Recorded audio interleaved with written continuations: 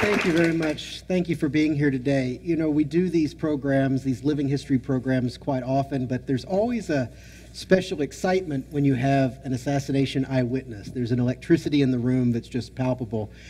It's almost like a survivor of the Titanic. It's touching someone who was touched by history, and we're very grateful that Mary could be here and share her story today.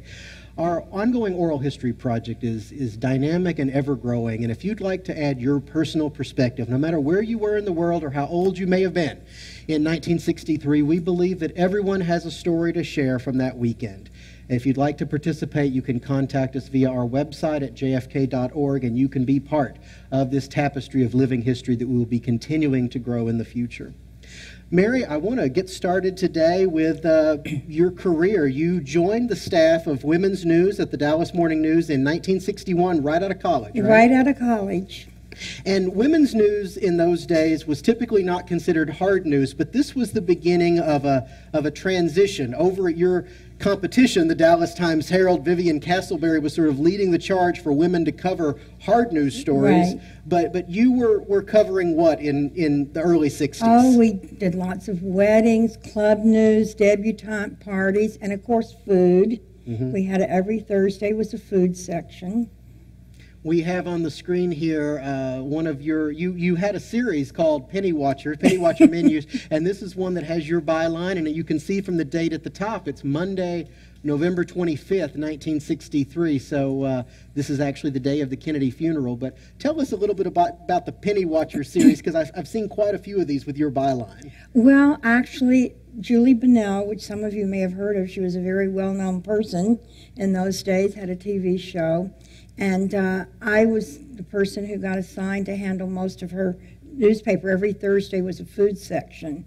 And I somehow got along with Julie. And so I got assigned to doing most of the food sections. And that's how I happened to be doing the Penny Watcher's menu. Julie Bennell was famously on the air live when WFAA Channel 8 broke in with news of the assassination. That's what I've heard, yeah. Yes. And you mentioned to me earlier a little tidbit that I had not heard before, that had you stayed at the morning news, that you may have eventually replaced Julie on the air. Is that right? Well, at least as food editor. I don't know if the show would have gone with it, but yes, because I did all her newspaper work, really, at that point. Now, you did cover one hard news story not long after you joined the staff in 1961, and we have a great picture of it that you provided to us. Tell us what's happening in this picture. Well, I think that was my first, I'm pretty sure it was my very first week on the job, fresh out of college, and a plane was hijacked to Cuba, and they wanted to get on the phone to Castro. Well, there was nobody in the entire Dallas News except this week-long graduate who spoke Spanish. So I'm on the phone to Cuba trying to get a hold of Castro. Never got a hold of him, talked to a lot of people in the office, but we couldn't get through to him. But anyhow, that was a picture. The interest, I think, is to think of how few Spanish-speaking people there were on staff in those days. And here I'm not at all Spanish, but I was the only one who spoke Spanish. It's a shame that your talents were wasted on wedding announcements and debutante balls, because you were quite politically savvy in those days. You had attended the Democratic National Convention in 1960 Yes. and met President Kennedy, or Senator Kennedy at the time. Tell me a little bit about, as a young woman, what was the appeal of John F. Kennedy in the early 60s? Well, I think part of it was his youth. There was a certain glamour to him. He wasn't like the usual old politicians we were used to. But actually, he was not my choice in 1960. I had not gone there supporting John Kennedy. I went there supporting still my lifelong idol, Adlai Stevenson. Right. We're going to talk about Stevenson in a few moments. But looking at this wonderful picture of the Kennedys, and of course this was taken at Dallas Love Field that day, November 22nd, we remember Kennedy through black and white pictures like this. You got to meet him more than once. What was it like to be in his presence? Well, he was total charm, absolute charm. And very vibrant, easy to talk to, very easy to talk to.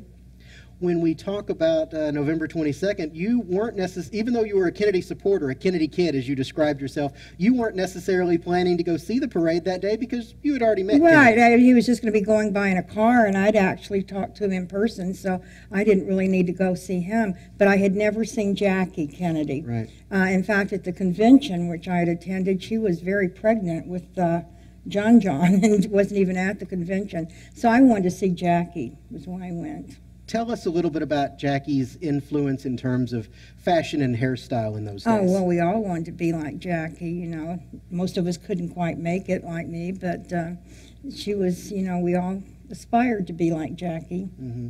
Would you have been a campaign volunteer in '64? Well, the thing of it is, that was my problem working for the newspaper. There was a very strict policy that you couldn't be politically involved.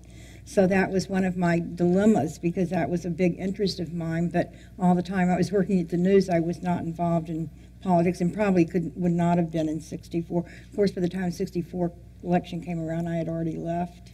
Now, editorially, the Dallas Morning News was very conservative. Very conservative, And yes. you are a self-described liberal. So Yes. how did that work on a day-to-day basis with your coworkers? Well, because, of course, in the women's news, we weren't really involved in the political things. And I had a lot of good friends. The person who some of you may remember, Ann Donaldson Atterbury, who was eventually the society editor of the Dallas Morning News, was my roommate. So I had a lot of good friends. And Aurelia Alonso, who was also one of the four of us who witnessed the assassination, she and I were the two liberal Democrats on the Right. staff. Now, that morning, of course, there was a paid advertisement in the Dallas Morning News. We've talked about this before, Yes. the full-page Yes. incendiary ad welcoming Kennedy to Dallas, but actually criticizing him. How did you feel that morning? Were you concerned at all about his safety because of this political hostility? No, I really wasn't. I just, you know, I guess it was naivete, but it just never crossed my mind to be worried about it. Now, you were present there in Dallas at Memorial Auditorium on October 26, 1963, less than a month before the assassination. Adlai Stevenson, who's not in this photograph, but this gives you a sense of the heated debate going on that night at Memorial Auditorium. You were there for United Nations Day. It became a very important factor after the assassination as people around the globe sort of characterized Dallas politically Yes. as a hostile environment. What was it like to be there at Memorial Auditorium that night for the Stevenson speech? Well, of course, it was very difficult because I was a great admirer of Stevenson, and of course thinking it very unfair and very unlike what I thought American political activity was like. I mean, it was the first time I had run into that, and I had been somewhat involved in politics. I worked in my first election when I was 12 years old. For folks who may not be familiar with what actually happened that night, give us a sense of what you observed personally.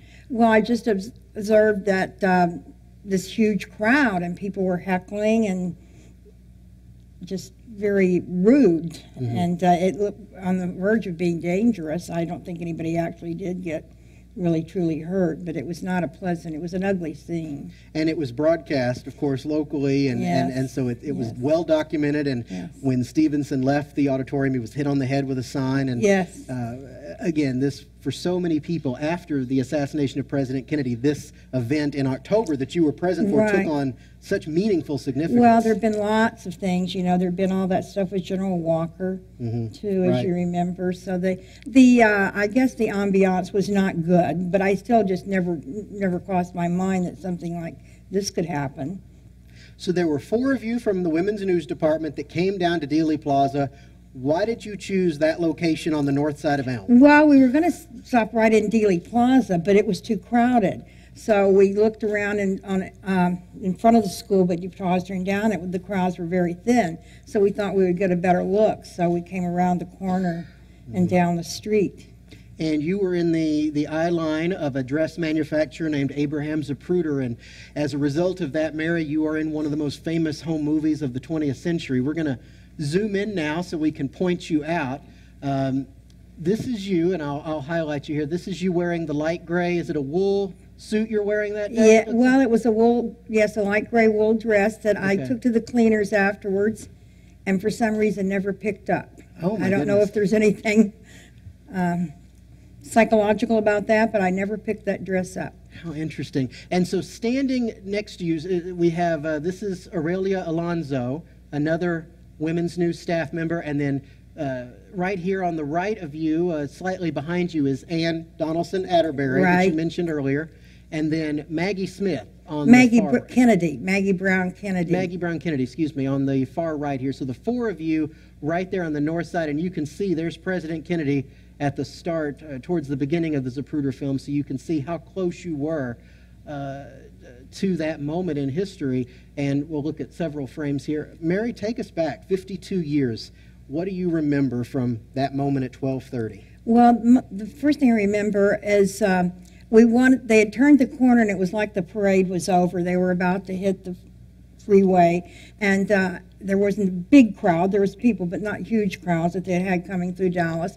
And they were kind of talking amongst themselves in the car.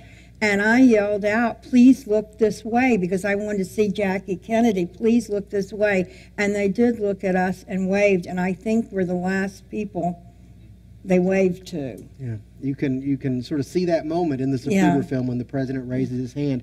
And then after when did the shooting begin? What do you Well, then remember? the shooting, there was one shot, and I have always believed it didn't hit anybody, and I think a lot of research has shown I'm probably right on this, because I couldn't see anything happen, and I couldn't figure out what it was, and we were saying, is it, we thought it was somebody backfiring a car, or fireworks or something, but then the next two shots came very, very rapidly. The sound of one didn't kind of fade away before the second shot came, and that's when the second shot I saw really what happened. And I don't know, of all the four of us, it seemed I was the only one who really saw or really understood what happened, and I don't know whether it's because they really weren't that intent looking. They weren't the Kennedy aficionados that I was, so I don't know if they really just weren't looking, because it was also ending, it was about to go up on the thruway,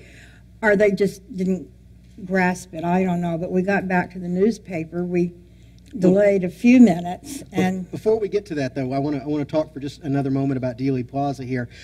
Prior to the motorcade coming through, looking around, you actually noticed the grassy knoll. Tell me I about did. that. I noticed the grassy knoll, and I remarked to my friend, there didn't seem to be any kind of protection up there. I would have expected we would have seen police or somebody up there. And I remarked, I said, there doesn't seem to be any kind of security up there. That would be, if somebody wanted to do something, that's a great place. And lo and behold, of course, when something happened, my mind flashed to that, too.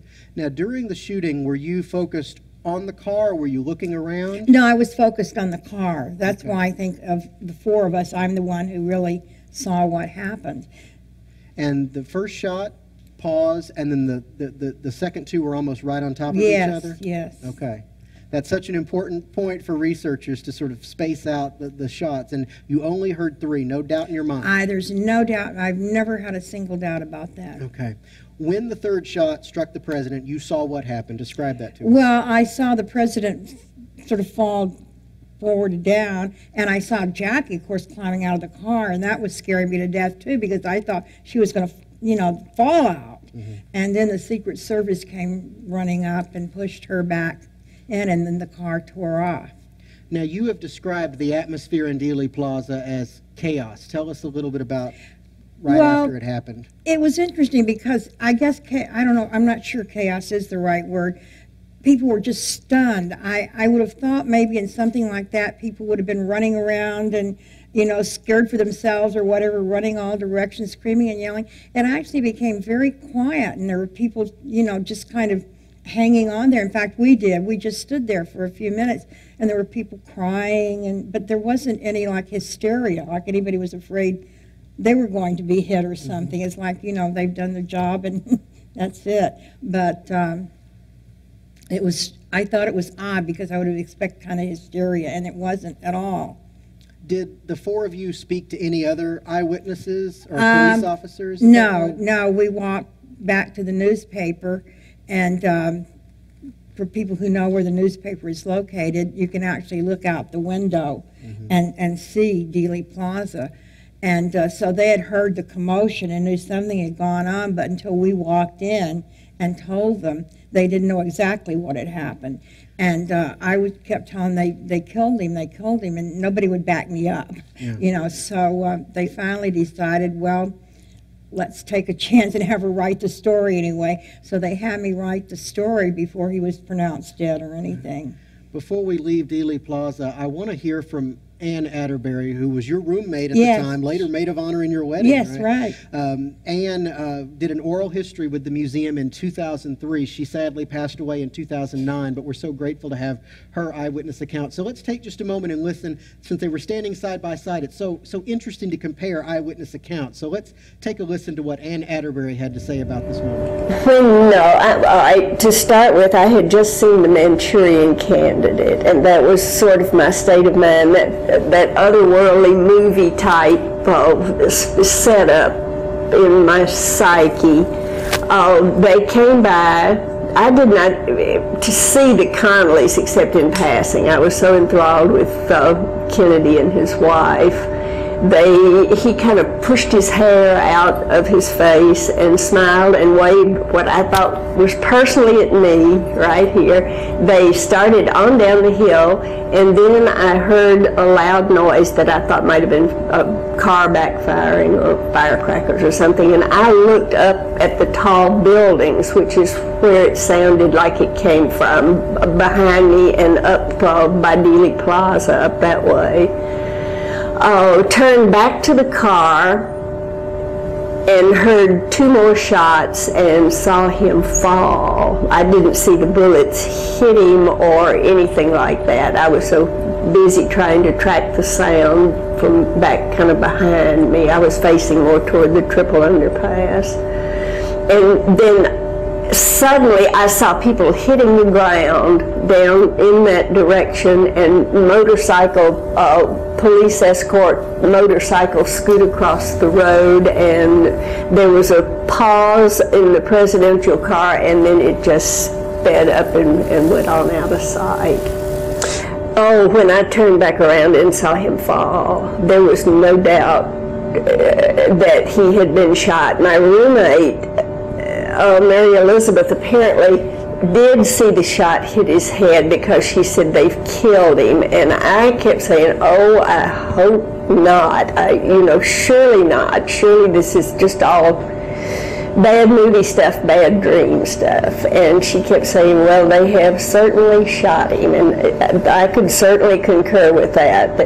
And we started back to the paper crying because there was no doubt in our minds that he had been shot and maybe killed. So Ann certainly remembers you being the most assertive of the group as far as knowing that the president was shot. I had no doubt. Yeah. You went back to the news and someone gave you a tranquilizer. Yes. The answer to everything.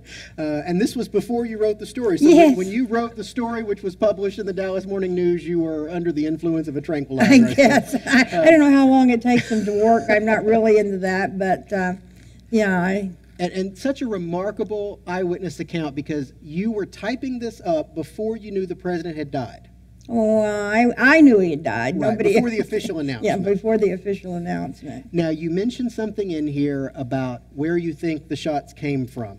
Tell us about that, because that's become a point of controversy. Well, yes, this is what has troubled me ever since in various ways. But I said the shots sounded to have come from behind me and to my right, which would have been the grassy knoll.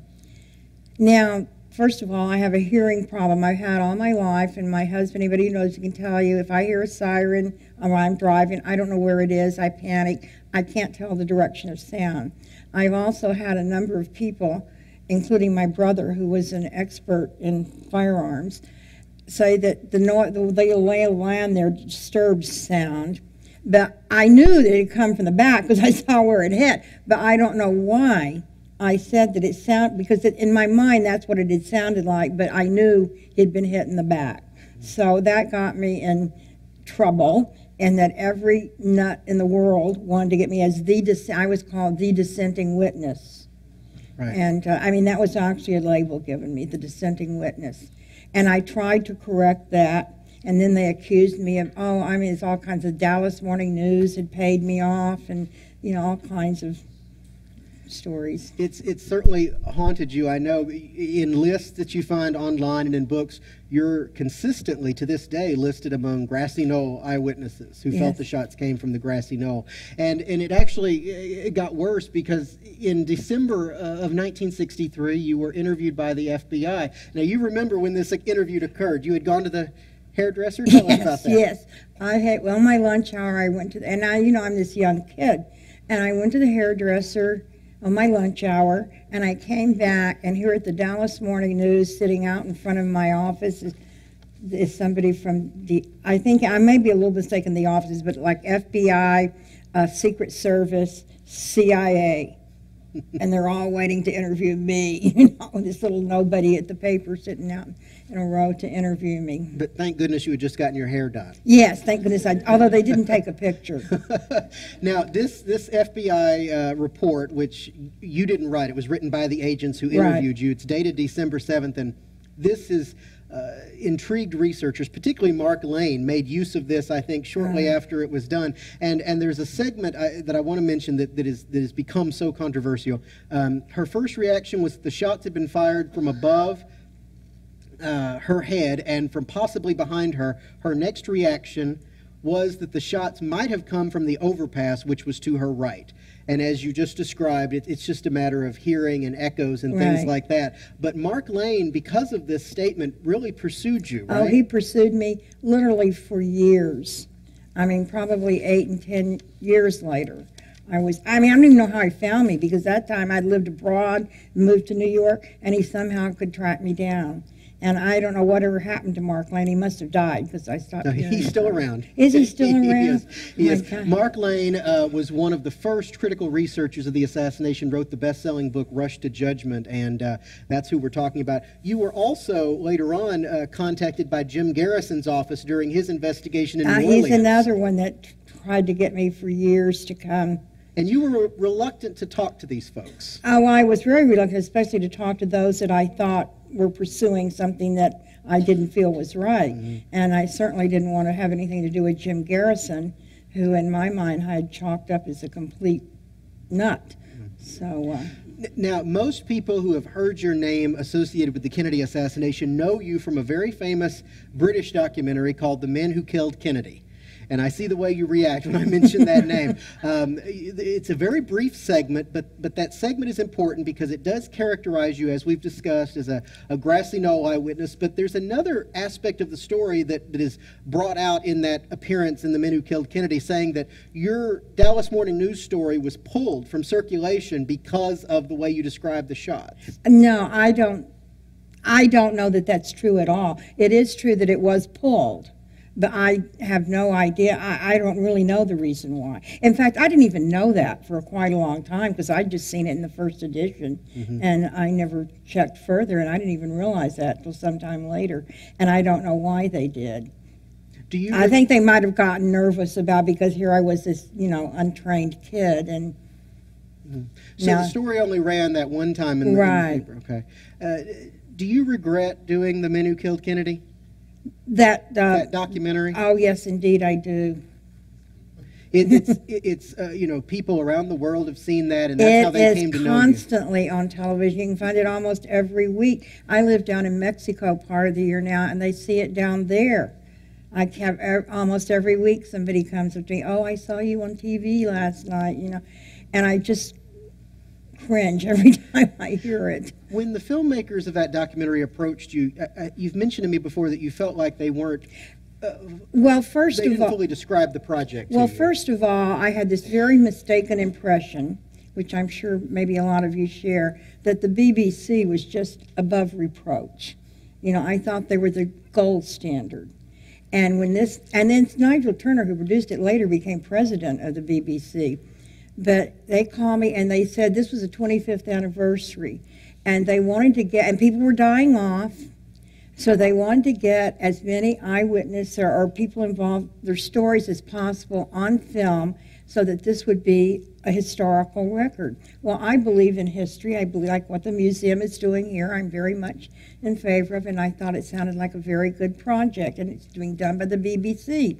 And they came all the way up to Albany, New York. It's funny because I think I don't know where they thought we lived in Albany, but they called me and asked me how could they get there.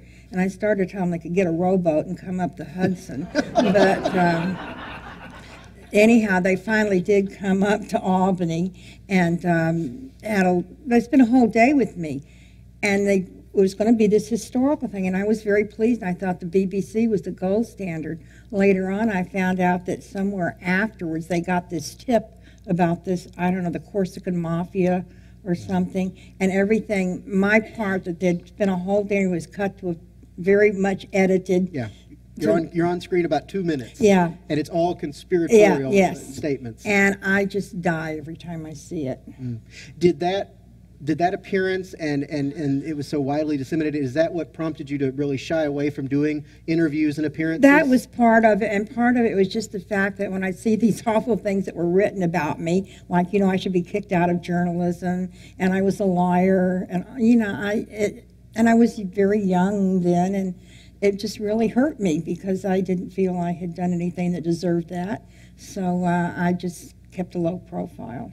So when someone approaches you today in 2015, 52 years later, and says, who do you think shot the president? What do you say? Lee Harvey Oswald. No question. No belief in a conspiracy today? No, but first of all, I try to explain to people, I don't know about police investigations. I don't know. I mean, I just can tell you what I saw and be 100% accurate about. I can't give you a theory on Lee Harvey Oswald or anybody else and expect it to be absolute gospel. I can tell you what I think if you want to hear it, but I'm not passing off that I'm the ultimate judgment on that because that's just what I feel, but I know what I saw. Right. Well, this wasn't the end of your connection to the Kennedy story because you joined the Peace Corps the next year, which is a very important part of President Kennedy's legacy. Now, one might jump to the assumption that you joined the Peace Corps in 1964 because of the assassination, but that's not correct. No, it's not correct. I had considered joining the Peace Corps as soon as I graduated, but it just so happened I'd gotten this offer from the Dallas Morning News 3 months before I graduated, and I thought, just graduating to get a job with a big city newspaper, I shouldn't turn it down. So and also my father had some health problems at the time, and I guess I wasn't real anxious to leave the country at that point. So I took the job with the Dallas Morning News. But after this happened, I realized, I really want to do something else. And so and my father was better and all now, so I just said, now's the time to do it. And the folks, when you went through the Peace Corps application process, the folks that make these decisions were a little concerned because you had witnessed the Kennedy assassination. Yes, they were. It turned out they were very concerned. I was sent to the Experiment International Living up in Vermont for training. And then at some point in the training, we were divided in 3 different groups. And one group was sent to Yale University. And I thought, oh, great, now I can say I've been to Yale. So I then found out that the reason we were sent to Yale was because that was the head psychiatrist for the Peace Corps was at Yale. And he called me in and he says, where were you on November 22nd, 1963? Well, of course, the light bulb went right off. I know what they're thinking. So I said, I can play this game too. So I said, I was in Dallas, Texas. And he said, where were you around noontime? And I said, I was standing down from the Texas School Book Depository building. And then he said, did anything happen? And I said, oh, I thought everybody knew by now. The president was assassinated there. And then he said, are you sorry you were there? And I said, no, I'm not sorry I'm there. I'm sorry the event happened. I'm not sorry I was there. I'm a journalist, and that was one of the stories of the century, and I witnessed it. So I'm not sorry I was there. I'm sorry it happened. So he said goodbye, and that was it. I didn't get deselected, so I guess he was satisfied. They were trying to make sure that you weren't feeling guilty. Yes, and using that as, to ease my conscience. Where were you sent when you joined? I was sent to Brazil, and I spent most of my time in Salvador Bahia, Brazil. Tell us a little bit about that. That was towards the very beginning of the Peace Corps experience. What was that like for you? Oh, that was the heyday of the Peace Corps. Well, I don't know that our experience was totally the same as all of them. Maybe it was a little different because we had this director from California who was this most laid-back person you can imagine. You know, here we arrived, these bunch of people, and he says, "What do you want to do? Where do you want to go?" And I thought he was going to tell, you know, we all thought he was going to tell us. So it was a very loose thing. And my disappointment with the Peace Corps is I didn't feel that we'd accomplished what I thought we would accomplish. But then I looked at the other side of it and I said, you know, we made a lot of friends and I think we gave a really good impression of Americans to because we lived with the people. We lived in their villages or their favelas or whatever. We worked beside them. And I think they really liked us and we gave a very positive impression. And I thought, for what they paid us, we got, well, I can't remember what it was, but it was something like $100 a month. Plus we got, when we finished up, $1,200 settlement. So I said, for that amount of money, I think we did a lot of good work. In your travels after the assassination, how would you be treated when people found out you were from Dallas? Oh, when I found out I was from Dallas, South Americans loved, and especially Brazil, loved Kennedy. I'm sure partly because he was the first Catholic elected, but every home and that we'd go into had a picture of John F. Kennedy and Pope John the 23rd, side by side, every home.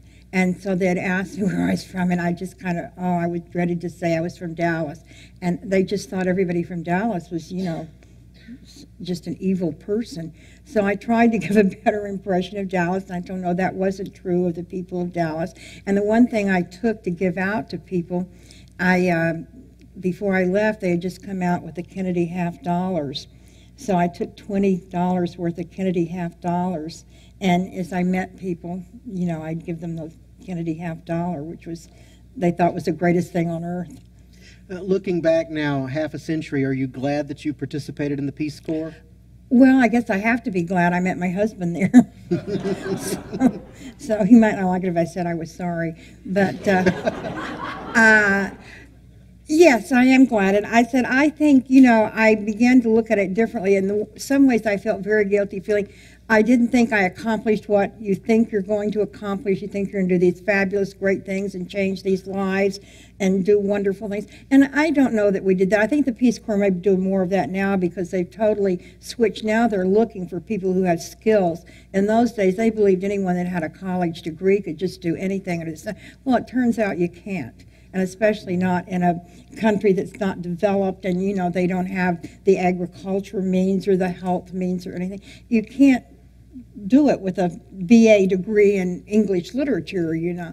So anyhow, I don't know that in those early days we accomplished really great things, but I think we did give a really good impression of Americans, and they liked us. And so I think for what they paid us, it was worth it. And now I think they do much more specific work. If you have questions for Mary Pillsworth, if you'll fill out your cards and pass them to the end of your rows, we'll collect those now and go through as many as we can. Now, Mary, a couple years ago at the 50th anniversary, you came back to Dallas. This wonderful picture was taken by Andy Jacobson of the Dallas Morning News. You actually did a news story, a reflective piece in the Morning News, yes. and you were here for the commemorative ceremony in Right. Dealey Plaza. What was that like, an eyewitness returning here 50 years to the day later? Well, I was very happy to see how the museum was operating, how the whole thing had been treated, because I think it was so important that we remember this. I just think you have to remember it, and I was happy the way it was being handled. When you come to Dealey Plaza on a day like today, you're here, you're in the Texas School Book Depository. Considering your connection to this event, how does it make you feel? Well, I think there's always, like the first minute I walked in this morning, it just hit you with this kind of pang of sadness and thinking of what happened here. But then I look around and I thought, I'm so happy this museum is here, and I'm happy. I couldn't believe it when I saw the crowds here this morning. I thought 52 years later, maybe there'll be 25 people there. You know, I couldn't believe the crowds that were here, so you must be doing a wonderful job. Does it surprise you that there is this relevance today about the assassination? I guess it's sort of, yes. Because, I mean, I'm sure most of these people here probably are not even born when it happened. President Kennedy, of course, has a legacy all its own. We were talking before the program today about why he has such appeal all these years later. People who, as you say, were not alive during his presidency consider him their favorite American president. Where do you think that appeal, as a Kennedy kid, where do you think that appeal comes from? Well, he was just so young and vibrant, and he was very well spoken, and he just had a way of reaching people, I think, and I think the youth factor really played a big part in it too. Mm-hmm. And of course, you remember I started out as a Stevenson person, so right. I mean, although I respected him and I liked him, but the first time the nomination, I was for Stevenson. Do you remember where you were when you first saw the Abraham Zapruder film? You know, I really don't, to be honest, because it was a long time. I didn't see it for many, many years because I left the country for 2 years, not that long afterwards. Then I moved up to New York, and so it was a long time before I saw it. And knowing now how famous that film is, one of the most famous films of the 20th century, you're in that film. Apart from the tragedy of that day, is that a point of pride that you're part of that? Well, I don't know if pride is the word. I don't know. I'm not sorry I'm there, and I'm glad it's recorded since I was there. I'm glad there is something that shows it. I'm not sure pride is the word, but... There's some interesting questions here today. On a scale of 1 to 10, how cute was President Kennedy? 12. Very good. Is there any Kennedy assassination researcher that you think is okay? Oh dear, isn't that awful? I'm getting so old I can't remember the names. There was one book, gosh. I'm sorry, I can't think. I can't give a name because I can't think of that one guy's name. We have a question here wondering if you could go into a little bit more detail about specifically the head wound, if you remember the way the president's head reacted or where the shot hit the president. That's such an important point for researchers. Well, I just remember, it's such an awful way to describe it, but I just remember the head blowing open, and that's why I said he's not alive. You know, I kept telling my friends, he's not alive. He can't be alive. So...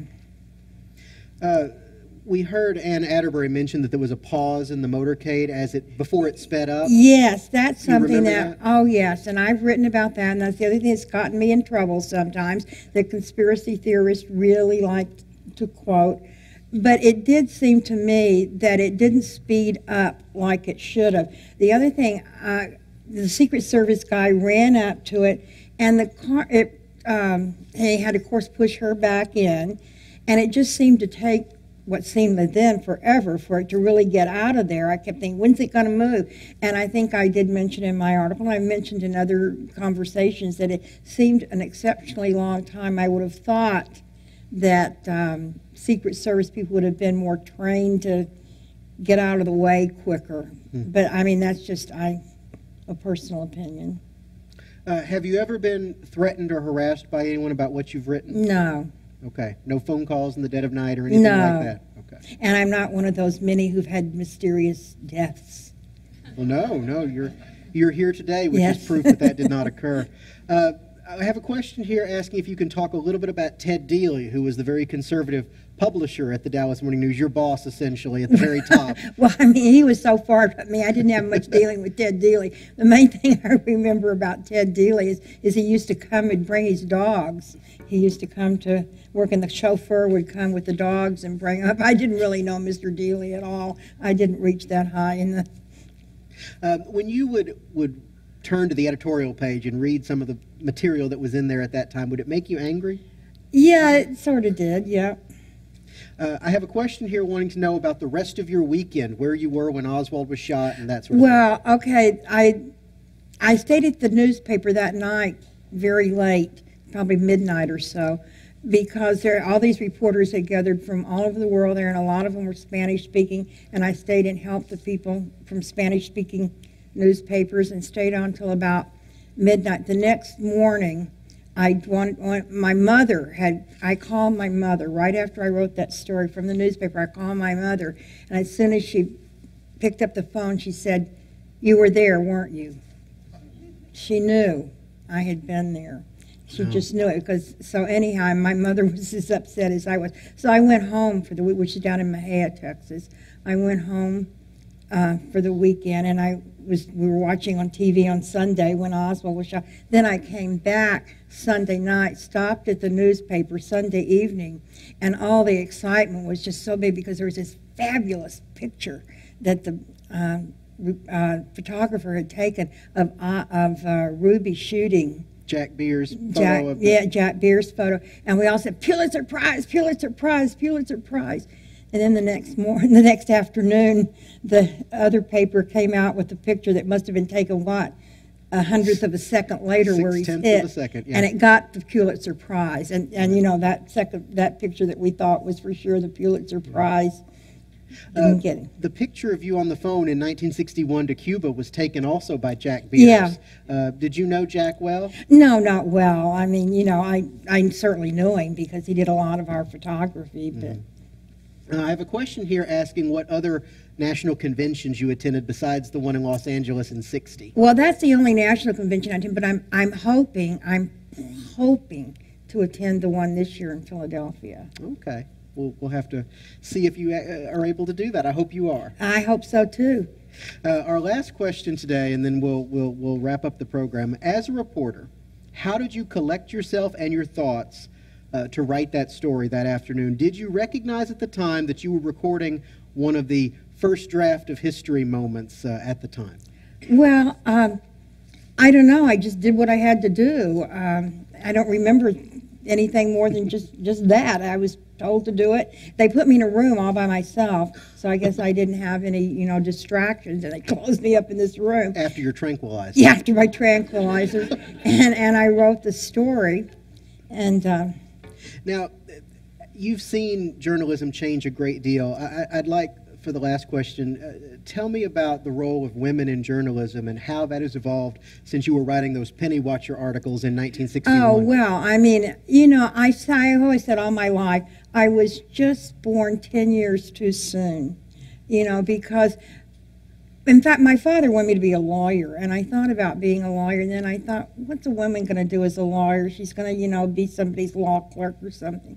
So I went into journalism, but it was still that way with women in journalism. You know, you went to the women's news. I think there were 2 women in the regular news section at that time, and there were 20-some odd of us in this room writing all this stuff. But it began to change not too long after that, you know, within 10 years. I said, really, I was born 10 years too soon in a way, but... Well, it has been a pleasure to have you here to share your story with us. Please join me in thanking Mary Pillsworth for being here. Thank you.